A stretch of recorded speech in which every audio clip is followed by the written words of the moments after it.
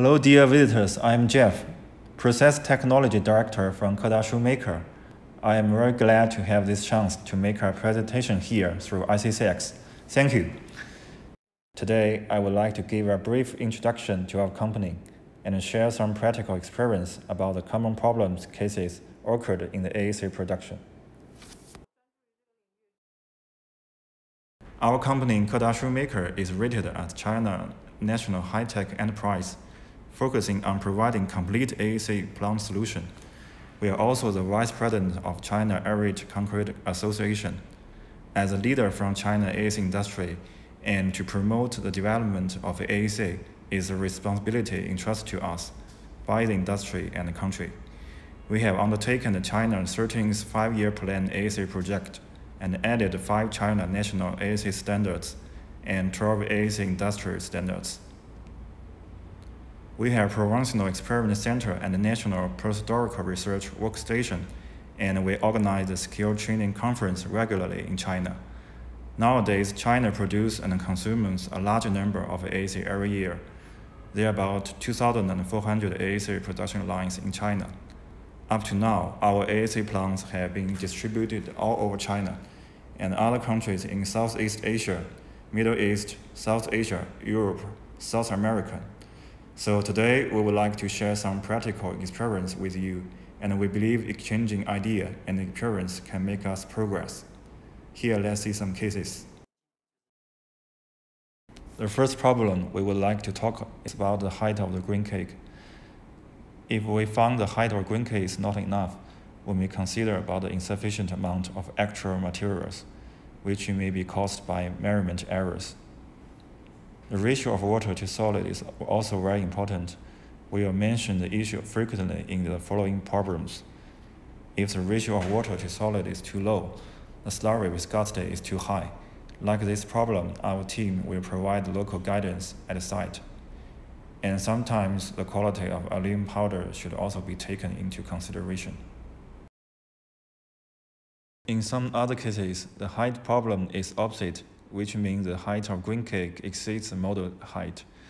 In this case, we should consider the measurement issue again, and maybe the ratio of water to solid is too high. Here means the proportion of the slurry is too small, or the additional water is too much. During the trial production stage, we should take about the measurement of aluminum powder. The error of aluminum powder measurement or the amount of aluminum powder is high at the beginning of the AAC plant running. We found it often happens that the amount of 2 moles of aluminum paste are added into 1 mold. The next point we would like to talk about the collapse of the green cake. Sometimes when the speed of gas forming does not match well or much higher than the thickening speed, the slurry cannot support its own weight and the bubbles escape from a certain part of the slurry so that the slurry loses its balance and causes the overall collapse, or the pouring process fails. First, we should check the lime leaking speed. If speed is so high and the amount of lime added is too large, this will cause the collapse. Another possible cause is the temperature of slurry is too high during pouring. Normally, according to our experience, the slurry temperature should not exceed 46 degrees. Also, we may consider the slurry thickness is too low, or the aggregate too coarse, and the fineness of slurry is not enough. We should also consider the aluminum powder. If the aluminum powder fineness is too high, it will also cause certain problems. The speed of gas forming is too high at the early stage, but the viscosity of the slurry does not increase at the same time. This will cause the slurry to not able to hold the bubbles in a stable condition. Some bubbles overflow from the slurry, resulting in overall collapse. During the trial production, sometimes we found it takes more than 4 hours to harden the cake for cutting. During the trial production, if the environment temperature of workshop and the cooling room is low, it will absorb the heat from the cake. Finally, it will influence the time of cement, hydration, and hardness. As a result, the cake hardening will take too much time. Another factor we should take a look is the steam pressure is not enough during the pouring, which causes the temperature of the slurry is too low. Also, we should check the raw material, and if the ratio of calcium to silicon is too low, the ratio of water to solid is too high, the amount of gypsum is not proper are also possible causes. In here, we would like to make a brief summary of the main factors which may affect the cake hardness. The quality of lime is important. If we use a quick lime, it will cause the slurry temperature heats up too fast in the early stage and insufficient heat in the later stage. Next factor is about the cement. The type of cement will influence the rate of hydration. And we should check the ratio of water to solid again. If the ratio of solid is too high, it will also affect the cake hardness. The temperature cannot be ignored, basically means the slurry temperature during the pouring and the environment temperature.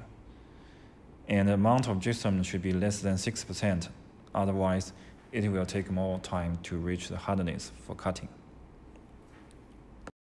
Now let's talk about the defect on the product. For example, how to avoid the big pore on the cutting surface. We may consider to reduce the slurry viscosity by adding more additional water. And in China, we will set a bubble treatment machine during the pouring process, which will help the bubble distributed equally and reduce some big size bubbles. The vibration time is related to the slurry viscosity. If the vibration time is too short, this will increase the viscosity of slurry. Usually, the vibration process should be finished within 10 to 25 seconds. Otherwise, a big pore will appear, especially with raw material like tailing and sand. Normally, according to our experience, if the mud content is more than 10%, the big pore may appear.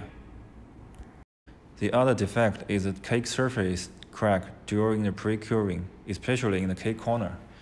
Temperature is very important during the pre-curing. First, the temperature of the curing room should be controlled within 45 to 55 degrees, and the slurry temperature during pouring should not be below 35 degrees.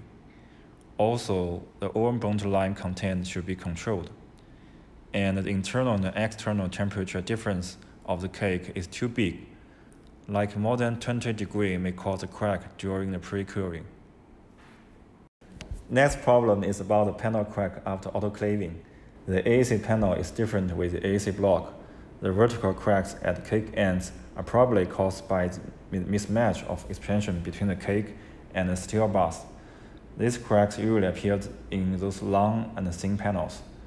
We should adopt suitable raw materials, especially notice the quality of lime and cement. Medium speed lime is more suitable, and the initial setting time of cement should be within 170 minutes. And sometimes we found the green cake heat preservation effect before autoclaving is not ideal. In this case, the temperature of cake is low, and there is a large temperature difference between the internal and the surface of the cake, which may cause a crack during autoclaving. Generally, we can make up the steam to warm up the cake before autoclaving vacuuming. This will reduce the temperature difference between the internal and the surface of the cake. In China, we usually set up an insulation room for panel cake groping before autoclaving to ensure the cake temperature in a proper range. Compared with the block, the panel has a large volume and built-in steel bus, so the heating speed is much slower and causes a crack on the panel. In this case, we should consider to control the vacuum pressure. Thank you for listening. This presentation is just for sharing some practical experience, and all the issues should be considered case by case. We would like to exchange ideas with all of you, and we are open to share and study scientific issues about AAC.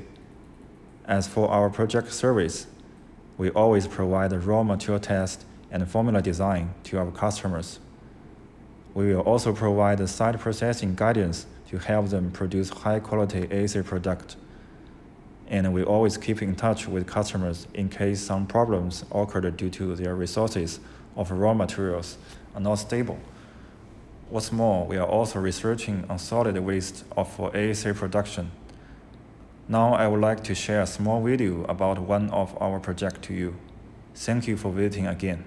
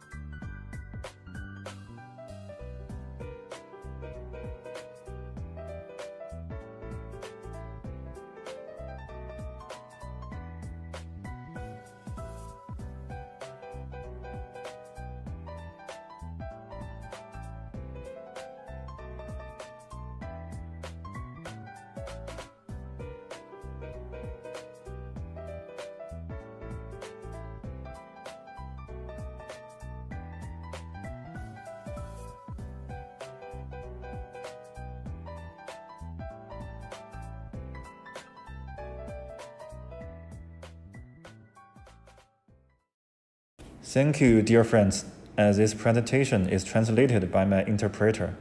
So for more discussion, welcome to visit our booth and contact me through email. Hope we can meet you personally someday in the near future.